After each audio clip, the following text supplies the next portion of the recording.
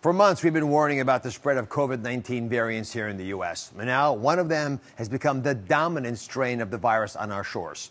Dr. Rochelle Walensky, director of the CDC, confirmed the UK strain of COVID-19 is now the most common version of the virus in the U.S. And she believes it's what's driving the recent spike in cases, especially among young people.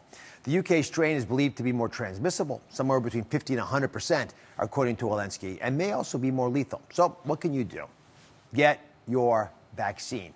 All three, Pfizer, Moderna, J&J, they've all proven effective against the UK strain of this virus. Listen, we're at the 5-yard line, guys, rushing for a touchdown. Now is not the time to fumble the ball. So let's get into that end zone. Use whatever metaphor you want, but get your vaccine. I'm Dr. Oz. This has been your COVID-19 News Minute.